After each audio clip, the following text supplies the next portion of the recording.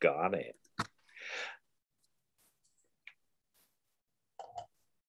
Right, well, welcome everyone. We'll just wait a few minutes while people connect in, but we've got lots of people joining us from all around the world. I know already, I can see some familiar names. So while people join in, we'll just let everyone get their computers set up. I say this every time, but I make a rod for my own back, but I'm sure we have people from North America. We normally have people from Melbourne. There's a great interest in church archaeology in Melbourne, as well as closer to home. And of course, we do also usually have people from Ireland, which is very appropriate given our speaker tonight, which is great. Just while people are still connecting in, I would just like to welcome you all and thank you for joining us tonight. Obviously, you're always welcome to come to our lectures, which we put on for free every month, and the Society for Church Archaeology is very pleased to do so. I would always ask you to consider supporting our society, because it's only through our members that we're able to put these lectures on. So if you look for our webpage, if you're not a member, you can find out details about how to join and other activities that we put on beyond just these evening lectures. As our speaker, who I'll introduce in a moment, is talking, if you have questions, and I'm sure you shall, if you just pop them into the chat box, and Rob will collate those questions and then field them to our speaker at the end of the talk. And that will all go very smoothly. We have, well, I have several things to announce that after this talk, next month, we have another speaker lined up, who is Danica Ramsey-Brimberg, who is going to be talking about something rather different than tonight's talk, which is revisiting Viking graves in ecclesiastical and non-ecclesiastical context in the Irish Sea area. So some overlap geographically. Yeah. And also by next month's lecture, I will be able to announce more details about our conference that's coming up in September. We have a variety of papers which we're just going through to pull together into a program, but there are some quite exciting international offerings from a variety of not just different countries, but different continents. So I'll be able to give you some details next month when we meet then. I think without any further ado, I will hand over to our speaker, who is Dr. Tracy Collins. She studied at the University College Cork and completed a PhD in 2016 on pretty much, I suspect, the topic we're going to hear about tonight, on female monasticism. And she now currently, I hope I'm up to date, works for the National Monuments Service of Ireland. Absolutely, yeah. Absolutely, excellent. So is a VIP archaeologist from Ireland, and tonight she's going to tell us, or talk to us, about female monasticism in Ireland in context. So I will hand over to Tracy, who will start sharing her PowerPoint. Thank you very much. I'll just put up my PowerPoint presentation now.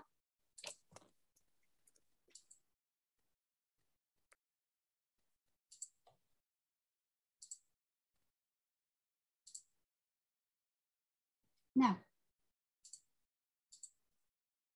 so I'll just go back. Okay, can everyone see that? Yeah, that's fantastic. Perfect. Great, okay. Good evening, everybody, and thank you very much for having me. I'm delighted to be here. If I was with you face to face, I would probably do this off the cuff without notes, but as I'm sitting here alone in my room, I thought it would be best that I would have a paper. So in this presentation, I will briefly discuss the medieval archaeology of female monasticism, religious women or nuns, and will then present the findings of the first research excavation of a nunnery in Ireland at St. Catherine's, situated in the southwestern county of Limerick, where I'm from, in the province of Munster. So the archaeological study of female monasticism in medieval Ireland has been up to recently a totally understudied theme in Irish archaeology. There are at least 51 monuments associated with female religious of the early medieval period, which dates approximately from AD 450 to about 1100, and numerous other sites tentatively identified with early female religious. And these will be the sites associated with St. Bridget and St. Monina, such as Clevie or Kildare. For the later medieval period, which for Ireland is about 1100 to 1540, the 12th century when the church in Ireland was reformed, through to the mid-16th century and the dissolution of the monasteries. Some 65 sites are identified as nunneries, which you can see on the left-hand side there. 65 nunneries on the island of Ireland dating to this period, being founded from the 12th century right through to the early 16th century. And of these 65 sites, about half have some sort of archaeological signature or upstanding remains.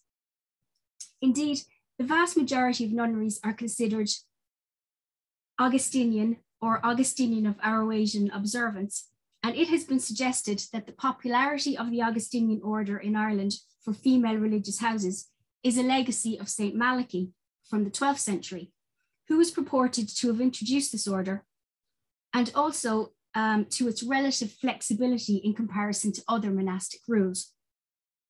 Also, it should not be overlooked that the ethos of a particular religious order may have been a deciding factor in the identity of a nunnery, although this is particularly difficult to prove due to a complete lack of contemporary documentation for medieval nunneries in Ireland, which makes the archaeology all the more important. So nunneries in medieval Ireland were also affiliated to the Benedictine, Cistercian, and Franciscan and Poor Clare orders. And Miriam Klein has concluded that there were no female houses of the Premonstratensian order in medieval Ireland. There are no known Dominican nunneries, but evidence identified by Andrea Knox in late medieval and early modern Irish Dominican convents in Spain does suggest that there was a later medieval Dominican nunnery operating somewhere in the port town of Galway. So prior to my research, there had not been a dedicated research excavation of a later medieval nunnery in Ireland. And this evening, I'd like to present an overview of those excavations and the findings, particularly in relation to space, place, and identity of the nuns that use St. Catherine's. So the medieval Augustinian nunnery of St. Catherine de Connell is situated in West County Limerick in the barony of Conallow and the civil parish of Old Abbey. It lies relatively close to the contemporary medieval settlements of Askeaton, Newcastle West, Rathkeil, and Shanagolden. And you can see here that the nunnery is just here where the red square is.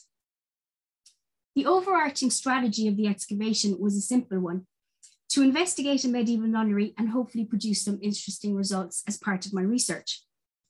And St. Catherine's was chosen for excavation because of its excellent upstanding remains, and it is arguably the best preserved medieval nunnery in Ireland, and only one of 3 in the country with extant cloistral complexes. It was not substantially changed or reused after its dissolution, and it does not appear that it was used for post-nunnery burial. And there is no tradition of later burial at the site at all. And finally, and not to be underestimated, the owners of the site, the Guiney family, were willing to give permission to excavate. So we started off with some geophysical survey, resistivity and magnetometer, which was undertaken to the north of the nunnery. But suffice to say here that the results were somewhat disappointing, and no medieval structures or features were identified immediately outside the cloister. So St. Catherine's is situated in the ancient area of Conallow and within the territory of the later medieval Anglo-Normans, or Anglo-Irish as they're called, the Earls of Desmond, who were the benefactors of the nunneries, and their ancestors were the founders. Begley records the nunnery was built on sea lands of the Bishop of Limerick, for which the Earls of Desmond paid an annual rent. It is still locally known by its Irish name, Monaster na Coilleach Dubh, or the Monastery of the Black Nuns, as recorded here on the mid-19th century first edition 6-inch map. St. Catherine's precise foundation date is unknown, though it was likely it was in the mid-13th century, as it is recorded that its founder, John Fitzthomas of Shannon, was killed at the Battle of Callan in 1261. So it is likely that the nunnery was in existence prior to that date. And this information comes much later to us, as it appeared in an acquisition of a grandson, Thomas Fitzmaurice, who died in 1298. So the extant architecture of the nunnery supports a foundation date of between the 1240s and the 1260s. The nunnery was located centrally to many Desmond strongholds: Shannon Castle to the southwest, Askeaton to the northeast, and Newcastle West to the south. And after its dissolution, and the date of which is not precise either, the nunnery was granted in 1567, along with a number of religious houses, to Sir Warham St. Ledger, who was leased then to James Gold in 1583 and was re-granted to Sir Hugh Wallop in 1594. So eventually the nunnery became the outbuildings of a new country house known as Old Abbey, which you can see here on the 19th century map, just up here. This is actually the house. This house was razed in the 1980s, but fortunately its outbuildings and the nunnery complex were maintained. So this was always maintained as outbuildings to the house. St. Catherine's was very fortunate, excuse me, as in the late 19th and early 20th century, Old Abbey House was the home of Limerick man, Professor John Wardell of Trinity College in Dublin.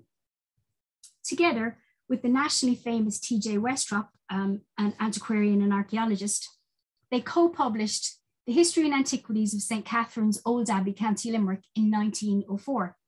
Wardell collating the documentary evidence and local history, of which he was a passionate advocate, and Westrop describing and drawing the remains in his usual excellent and insightful style. This 1904 article remained the only detailed publication to date on the nunnery until the published results of these excavations in 2019. So time today does not permit me to fully discuss the landed estates. I'm sorry, this is just an image of Westrop's excellent drawings from 1904. And I know from comparing them with our modern surveys that they are accurate to within millimeters. So he really was an excellent draftsperson.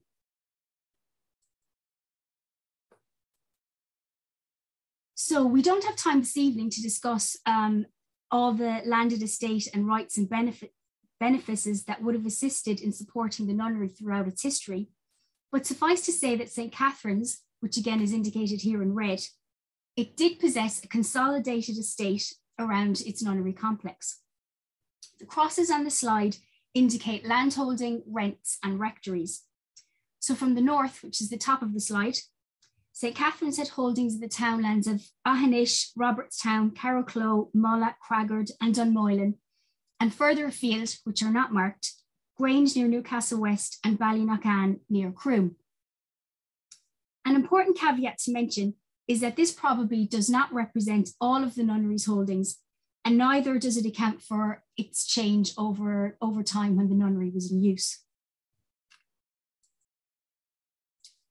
So St. Catherine's was cloistrally arranged and has evidence of a precinct area, though no precinct stone walls are upstanding, and it's debatable if it actually ever had a stone precinct wall. And a home farm to the south of the cloister. You can see the cloistral area here, and the home farm area would have been down here, which included a fish pond, dovecot, arched entranceway, hollowway, bridges, and evidence for water management in channeled streams towards and around the nunnery.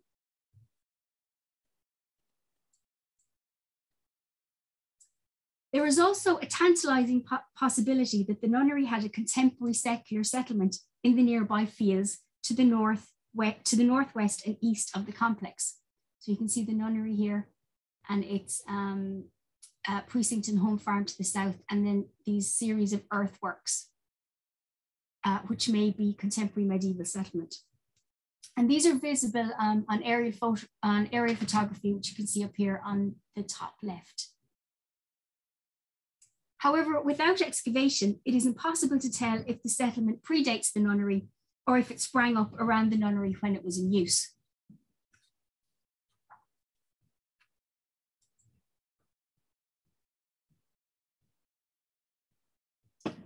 Now, as can be seen in the simplified ground plan, the cloister at St. Catherine's is formed by two ranges to the west and south, here, west and south, which forms the dormitory and the refectory respectively. And the church projects, as I'm sure you noticed, from the east side of the cloister, which is an arrangement that's unique to Ireland and very rare abroad, and has a later small addition to its southwest known as the sacristy or Black Hag Cell. So this little unit here was added in the 15th century. And Westrop has interpreted that as a sacristy, but we'll return to that in a short while. The north side of the cloister was formed by a blank wall, and it appears that no range was ever constructed on this side. A structure extends southwards from the refectory, so down here. And this has been interpreted again by Westrop as a kitchen, and it was likely to be such.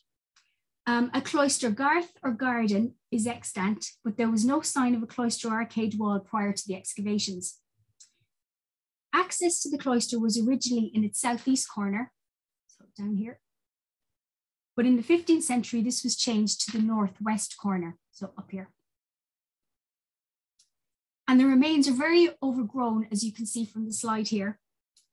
So the sketch on the bottom right that a colleague of mine drew up gives an impression of the upstanding remains today.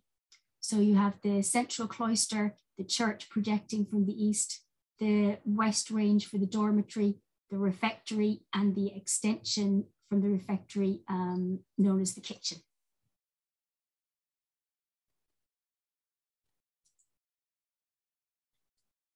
Now, this is just to give you an impression of what the remains look like. And here are some images from the interior of the cloister. So this is the elaborate doorway, western doorway into the perpendicular church, and the smaller entranceway into the northern side of the cloister, which was inserted sometime in the 15th century. And the views of the west range here and here, this is the exterior view and interior view, which is interpreted as a dormitory, had originally 3 vaulted rooms beneath, 2 of which could be accessed from the interior of the nunnery, and 1 could be accessed from the exterior. And this is the one you can see here. The architecture and upstanding archaeology at St. Catherine's shows a nunnery changing over time as it is used, and the spaces were adjusted, and the archaeology mirrors these changes. So over the course of 2 seasons, 9 trenches were excavated. Season 1 was really the trenches 1 to 4 in yellow, and this was to test the potential of the site for the archaeological remains. And following this season, it was found that there was some rich archaeological remains there. And so we moved to season 2, where trenches 5 to 9 were excavated.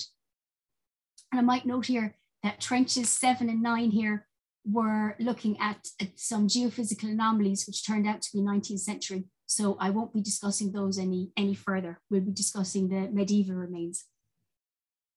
So season 2 then was directed as excavations for University College Cork training excavation, which was held over a 4-week period with some 40 students, the majority of those having had their first experience of excavation on the site.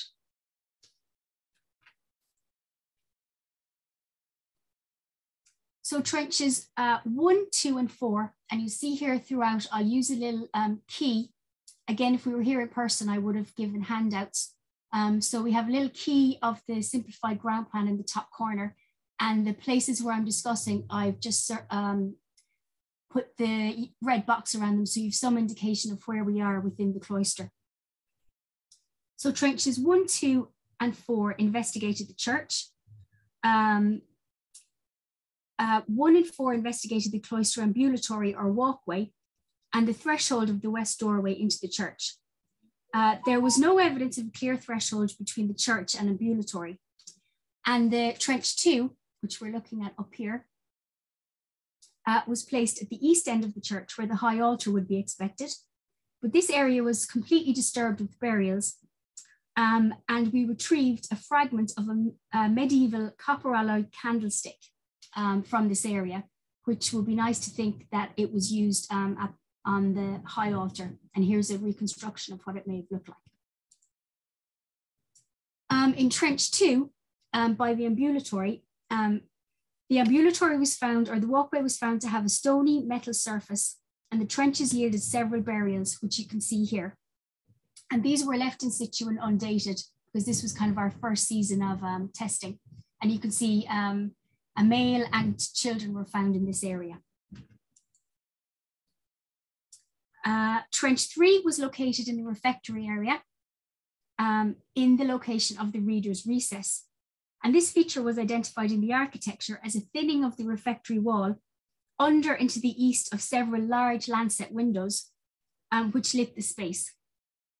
Excavation found that a single step formed a higher area, and there was no primary evidence for a timber or stone superstructure, although the shorter lancet over the reader's recess suggests an arrangement shown here in a modern monastery.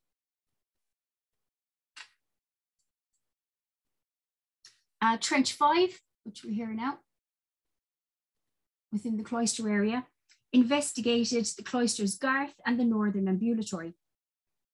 The north ambulatory, at 3 meters wide, which was found here, was wider than that in the eastern ambulatory, which was 2.25 meters wide.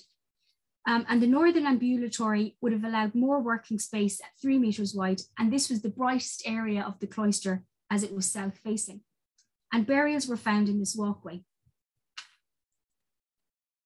The basal courses of a stone cloister arcade wall were uncovered, which indicated an original substantial arcade around this side of the garth, and you can see that in the trench. It appeared to have been deliberately removed, and no architectural fragments from the arcading were recovered. The garth or central garden was filled with several layers of silty loams, and the basal layer was made of fist-sized limestones, which you can see here, suggesting substantial preparation and infilling of the ground prior to the construction of the cloister arcade wall, which directly overlay it. No burials were found in the garden area, and it is suggested that the stony layer in the garden or garth aided drainage in a location where boulder clays form the subsoil, which are very prone to waterlogging. So the burials within this section of the North Ambulatory comprised 4 individuals, 2 females, a male, and a child aged 3 to 4 years. They ranged in date from the 12th century through to the early 17th century, although in some cases the date range, as you can see here, was quite large or wide. Interestingly, the earliest burial in the ambulatory was the child, dated to 1170 to 1270, which was likely buried in the very early years of use of the nunnery in the 13th century. Trench 8 investigated what Westrop labelled the kitchen. It was likely to be such, being closest to a stream and off the refectory. From the architecture, it is clearly a later addition to the complex, as it partially obscures the lancet windows of the refectory. And here it was found that the interior floor of the kitchen was earthen, with hollows regularly filled with imported clay material. The foundation cup for the south wall was identified, and several medieval fragments of medieval pottery were recovered. And we can see some here. So pottery finds are important as they indicate trade and consumables. At St. Catherine's, local Limerick and Adair types were found, along with sherds of Santonge green glaze, which I think is the middle line there, indicating a wine trade from France.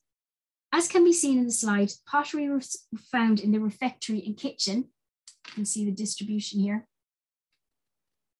where they might be expected to be found, but there was also a distribution in the ambulatories, and this may illustrate Gilchrist's suggestion that humility and piety in nunneries may be reflected in the relatively poor sanitation she noted in several English nunnery excavations. So Trench 6 was located at the terminal of the north wall of the cloister, so just here, and we wanted to investigate this area here. Because it was unclear from the architecture if this terminated in a buttress, as was used on the external east end of the church, or was it a continuation of a wall? It was quickly discovered, as you can see here, that the wall continued, suggesting an original intention to construct an east range on this side. This interpretation was strengthened by first the several block doorways from the cloister that would have served a putative east range. Second, the very elaborate church doorway, which we've seen earlier, which was perhaps originally intended as an East Range chapter house doorway. And third, a mortar layer suitable as an interior floor surface was found in Trench 6. So the north wall of the church, which you can see here, and this is the mortar layer in Trench 6, cut through this mortar layer, indicating that the church was later in construction, and several burials in this location also cut through the mortar layer. So when the mortar layer was mostly removed, it revealed several shallow hollows or depressions, contexts at 155 and 158, for example, that in other monastic excavations have been interpreted as the locations of supports for timber construction scaffolding.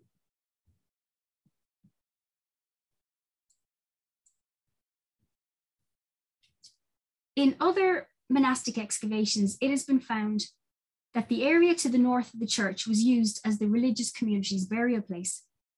And this may have been the case at St. Catherine's, as 5 individuals were found to be buried in Trench 6 to the north of the church. 3 adult females dated throughout the use of the nunnery and were buried here, and the dates are shown here on the slide. And an unsexed adult positioned in the foundation cut of the church was also located, and a child aged between 5 and 6 years. And this is the skeleton in the foundation cut of the church.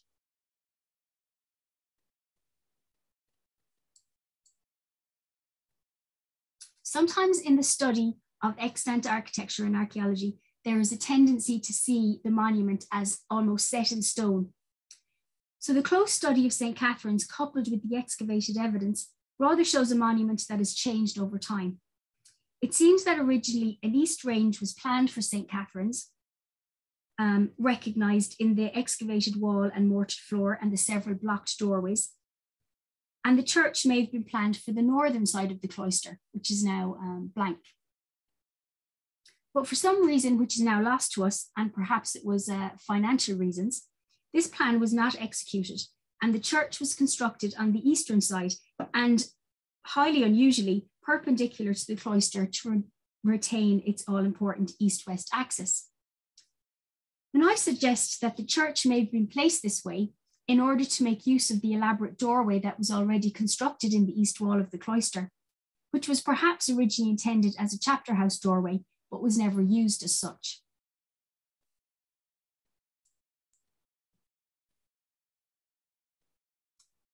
So this leads us on to the use of space within the church.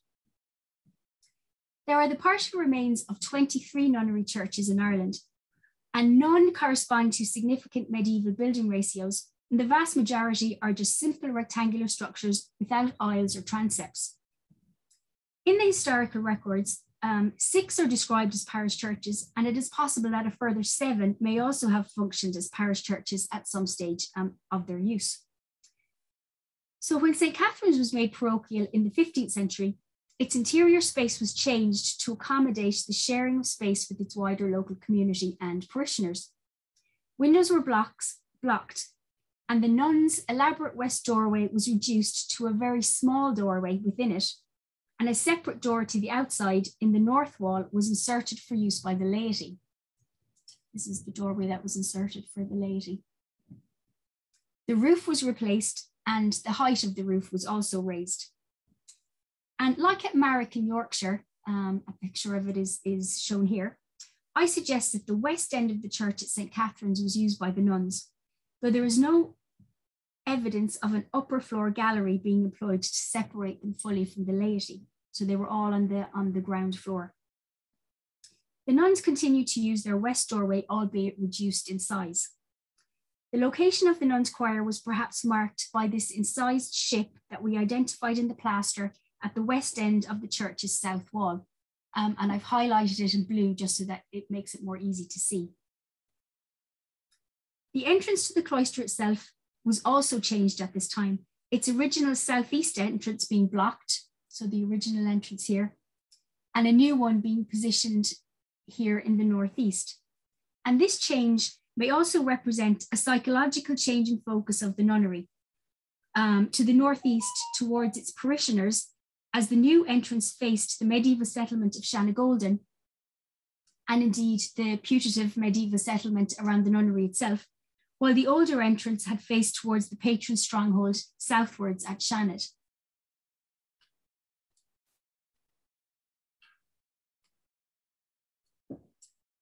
And while there is no documentary or historical evidence regarding any anchorites or recluses at the Church of St. Catherine's, the archaeology and architecture certainly suggests that there may have been at least one there through time. And the first location which suggests an anchorite is a low window in the 13th century fabric at the northeast corner of the church, which is shown here, which was blocked in the 15th century alterations, but has an angled embrasure that, when open, would have given a clear view to the high altar from outside the church. And while this window may have been to help hear the bell at the consecration outside the church, its low position and angled embrasure could be interpreted as a squint, a common feature in anchor holds. The second location is the space that Westrop interpreted as the sacristy. And interpreting this building as a sacristy is problematic in several ways, and it would work much better as a 15th century anchor hold. And its local name, the Black Hag's Cell, which I'm sure you noticed on the earlier mapping, is very interesting, and the folk memory may recall its use as an anchor hold.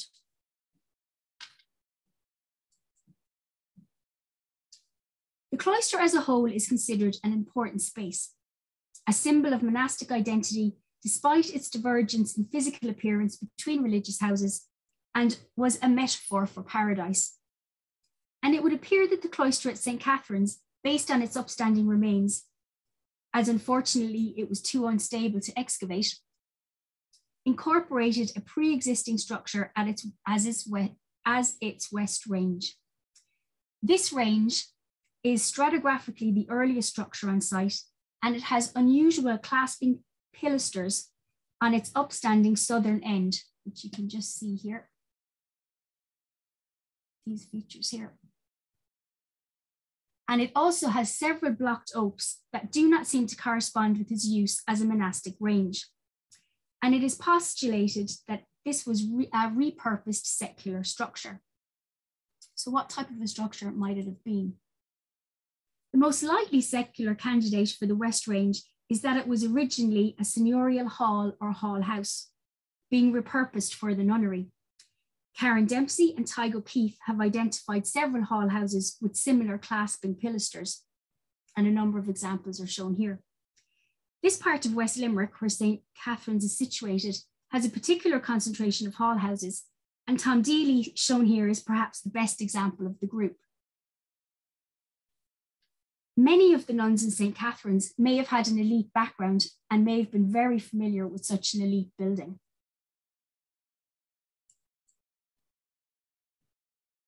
Despite the lack of funerary monuments at St. Catherine's, there are no grave slabs or markers, and possibly one tomb niche, which is shown here. 5 of the trenches opened revealed burials, and a total of 15 individuals was revealed. Of these, 6 burials were recorded and left in situ, and these were not dated. They comprised 2 men, 1 woman, and 3 children. 8 individuals were fully excavated, and 1 was sampled, the one in the foundation cut of the church, and all 9 of these were dated and ranged from the 13th century to the mid-17th century.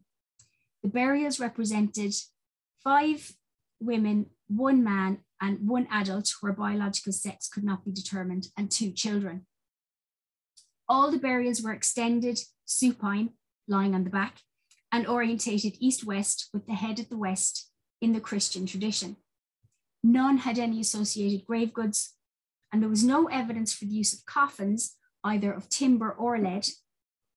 But 1 adult female, whose knees and feet were very close together, suggested the use of a shroud or winding sheet, though no shroud pins were found with any of the burials. A single nail associated with this burial, or was associated with the burial, but could not be interpreted as indicating that a coffin had been used. And interestingly, the earliest and latest dated burials excavated were of children. The earliest was a 3 to 4 year old buried in the North Cloister walkway and was dated to 1170 to 1270. And it's likely that it was the later range in the date. And the latest burial was a 5 to 6 year old child outside the church to the north and was dated to 1470 to 1650. So despite the relatively small sample then, men, women and children were represented from the earliest phases of burial at the nunnery. And these results are similar to nunnery excavations in England in that both women and men are represented. No clustering or segregation of burials by biological sex or age was noted. It was initially presumed when we were excavating that the children and men may be representative of the 15th century parishioners when it is recorded that the nunnery church became parochial. But the radiocarbon dates, however, date many of these burials prior to the 15th century, and so burial of the laity in the nunnery must have been permitted prior to its church ever becoming parochial.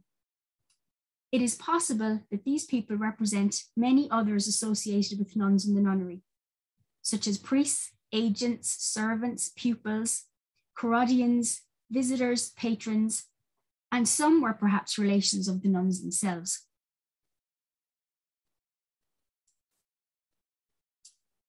So what have we learned and what conclusions can we make? Many archaeological monuments are considered static and unchanging, but in reality, few rarely were. The analysis of St. Catherine's and other nunneries shows they were rarely, if ever, remained unchanged. They should be considered dynamic places for the worship of God, but also as places for living, working, and dying. Muller has stated that space is practiced place, so the continual use of the cloister and the church in the daily routine of the nunnery would have added significantly to its special qualities and its quality of space. The actions of the religious community of nuns, using the space with the rhythm of hourly prayer and recurring rites over the liturgical year, would have transformed the cloister into a space of meditation, peace, and tranquility. The excavations at St. Catherine's have shown that the nunnery community were willing, perhaps out of necessity, to change their construction plans, making use of what was already constructed, and I suggest using a pre-existing secular structure as their western range. They permitted burial of non-nuns within the cloister ambulatories, the church, and in the graveyard, of men and children, and perhaps some of the women excavated may not have been nuns either, because it was impossible to tell upon excavation if they were religious women or not. And so we have presumed that some of them at least were. And they permitted this burial from the establishment of the nunnery in the 13th century. And although there is no documentary evidence, the architecture does certainly suggest that the nunnery may have supported an anchorite at various times in its history. So earlier historians have suggested that St. Catherine's nunnery was dissolved in 1428 or 1432 because its church became parochial. But the archaeology rather suggests that the nunnery continued. The community embraced the change to a parish church by altering the architecture to accommodate its new purpose and changing the very essence of how the nuns had used their church space previously. It is also possible that the nunnery changed focus from patron and benefactor to their newly found parishioners in the adjacent medieval settlements. So rather than being a failure, as many nunneries are sometimes depicted in older scholarship, St. Catherine's can be considered as a success, as it functioned from its foundations in the 13th century to its dissolution sometime in the 16th century, and it still stands today. So thank you very much for your time and attention, and I'm happy to answer any questions you may have. Fantastic, Tracy. Thank you very much. If you stop sharing your screen. Brilliant. We will take questions. I'm going to use chair's prerogative just for a second.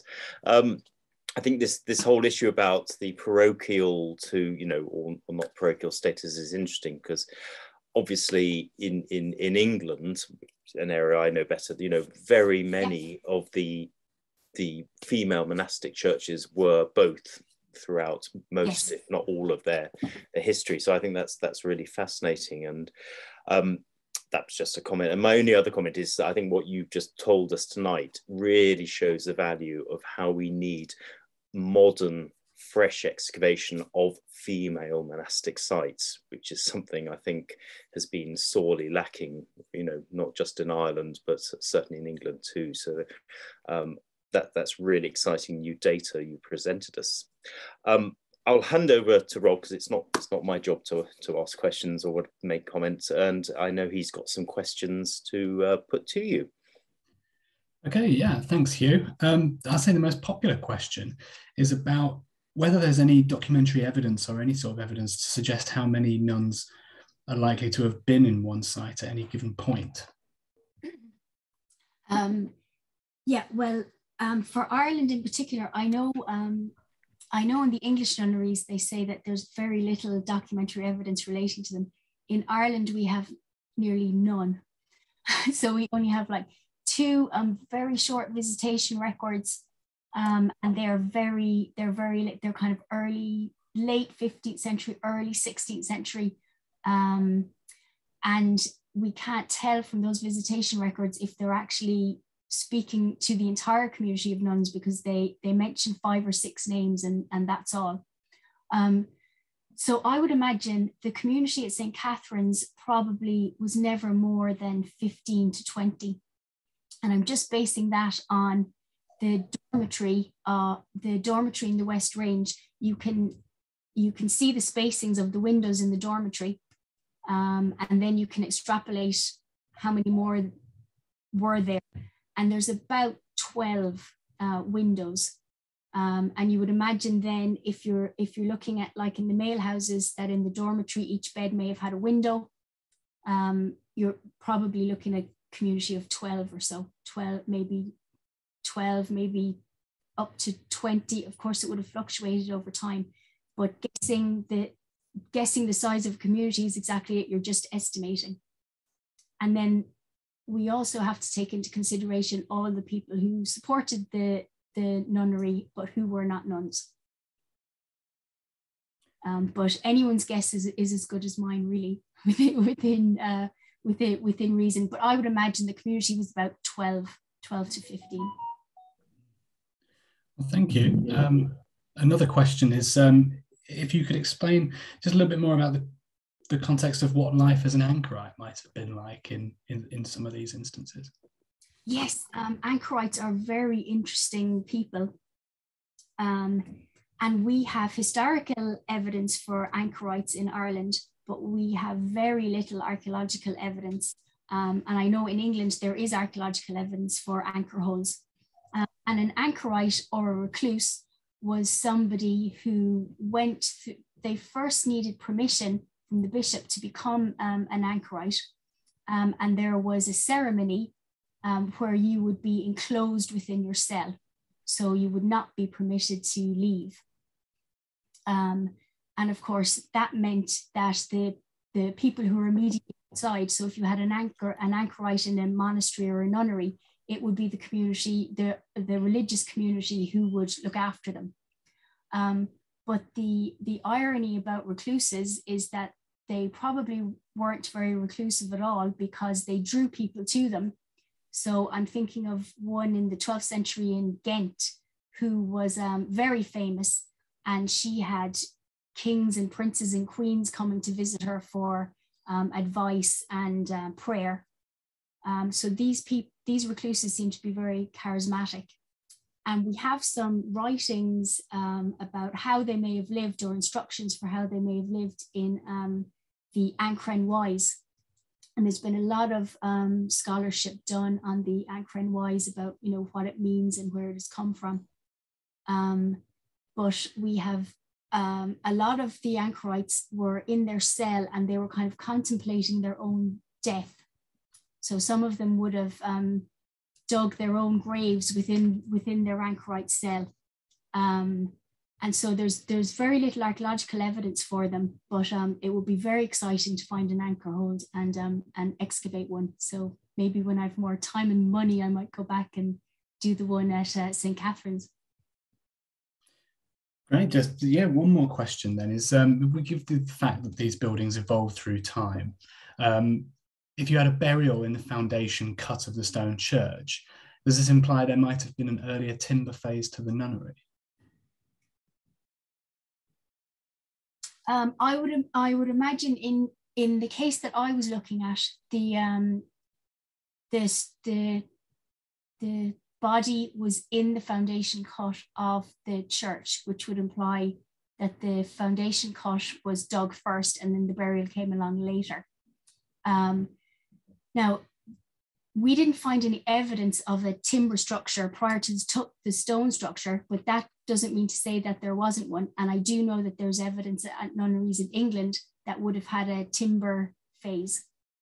And it's also suggested, and I actually suggested it for St. Catherine's, but I didn't get into the detail of it, that stone structures and timber structures may have been contemporary, so they may have been used together. So by all means, you could have had timber structures first, or you could have actually had them at the same time as the stone structures. That's very interesting. Yeah, thank you. I'll hand back to Hugh now. Well, no, well, all I'd like to say again is thank you very much, Tracy. I think you've given us a lot to think about. I mean, I wasn't expecting anchorites coming in as well and everything. So that you've crossed all sorts of areas there, which I think give us all food for thought. So, and it's fascinating, as I said it before, I'll say it again, to see some really fresh research on this kind of site, which is desperately needed. So I hope you get more money to go and do some more, is what I'm saying. So thank you very much. You've given us a great little insight at St. Catherine's. And I'd like to thank everyone else for joining us tonight. And I do hope you'll be able to join us next month for our next lecture on Viking graves in ecclesiastical and non-ecclesiastical contexts in the Irish Sea area. So thank you to the speaker again, and thank you to all, and we'll see you next month. Thank you very much for having me. You're welcome.